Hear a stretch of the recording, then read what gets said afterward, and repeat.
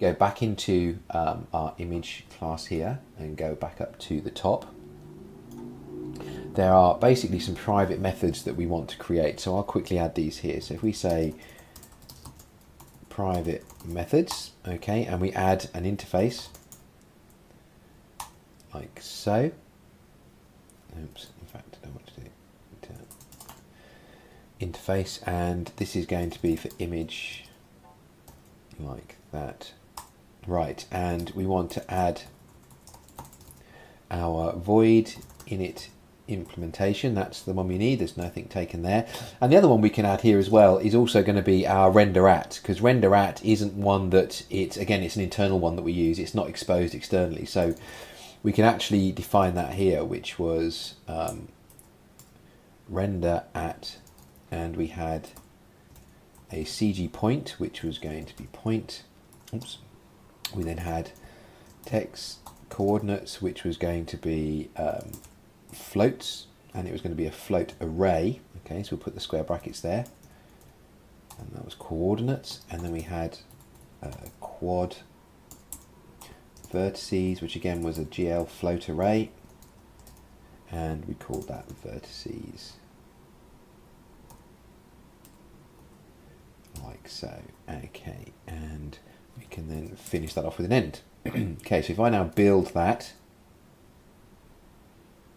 oops, I've got another little mistake up here. Get rid of that bracket.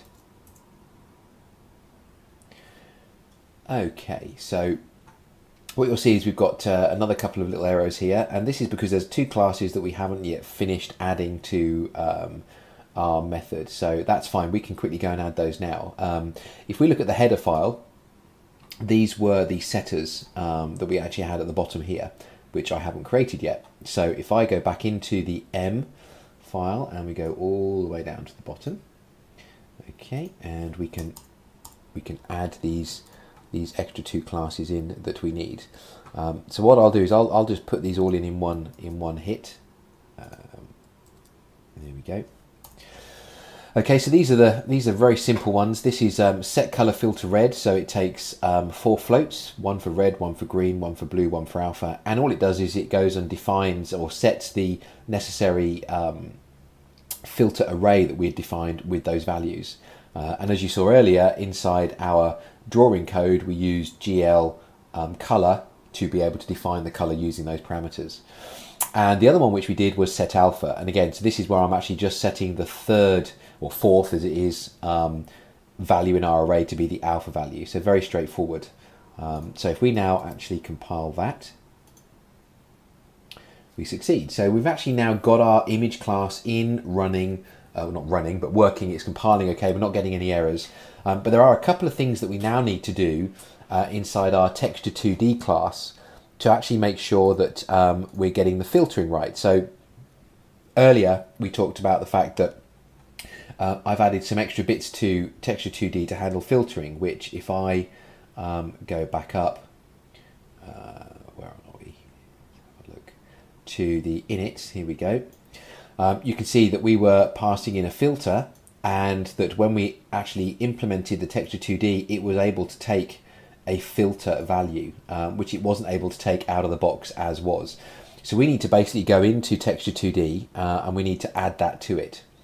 Okay, so what we'll do is we'll bring up the texture 2D header file here, and we need to go through and we need to identify where we are actually needing to do that. So if we have a look through this, we'll see that one of the key things inside the header file here, if I scroll down, we've got texture 2D, we've got init with image, okay, and we pass in an image, but we actually need to pass in a filter as well.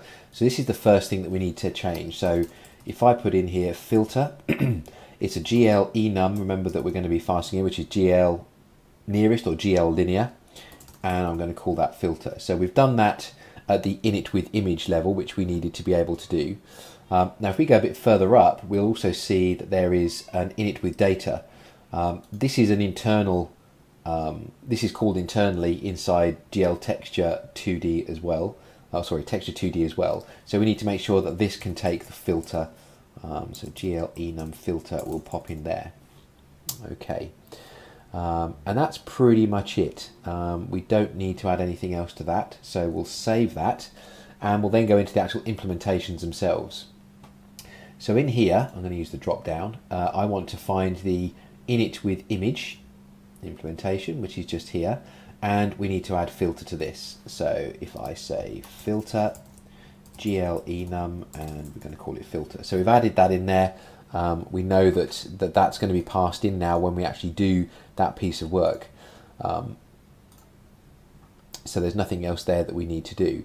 Apart from, if we go further down inside that particular init method, so if we scroll down, we'll see right at the bottom, it actually calls, here you go, init with data. All right, and init with data, again, we need to be able to pass in, because the actual filtering doesn't get defined inside this method. Init with data does the real work of defining the image. It just gets called by the init with image if you're passing an image in rather than data in. So we need to add the filter to this as well. So if I add at the end here the fact that we're going to be sending in the filter information. Okay, this passed. So what we'll do is we'll say filter, and it's passing in filter. All right, so that's that done. And I'll pop back up to the init with data, which is a bit further at the top. Here we go. And we can see here's the method signature. So again, we need to add a filter to the end, GLEnum filter. Okay, so that's changed the actual headers there. So if I save that and do a build, okay, we can see we've done that, and we've got one warning. Let's have a look here, may not respond. So let's go to where that is. Okay, and that's because we've got, that's actually inside the init with text, I believe. We go, yeah, so there's the, sorry, init with string. So again, if we're doing that, we would need to pass in a filter. For what I'm going to do for this one is I'm actually going to just say filter GL underscore linear. Okay, so I'm going to just hard code the string side of things. We're not really using that at the moment, to always use the linear filter. Okay, so I can save again, and I can build again, and that's got rid of the errors that we had there. So if I go back up to the init with data, here we go.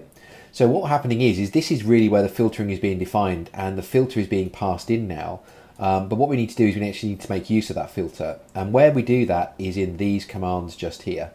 Okay, you can see at the moment linear is hard coded in there as the filter which is being used for the textures.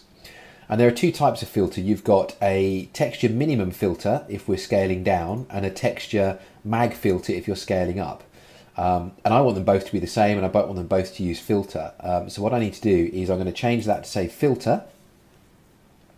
I'm then going to copy and paste this line here, and as I said before, min is 1. The other one we need to make sure we cover is mag. So if I do mag filter, there we have it. So save and build, and that works.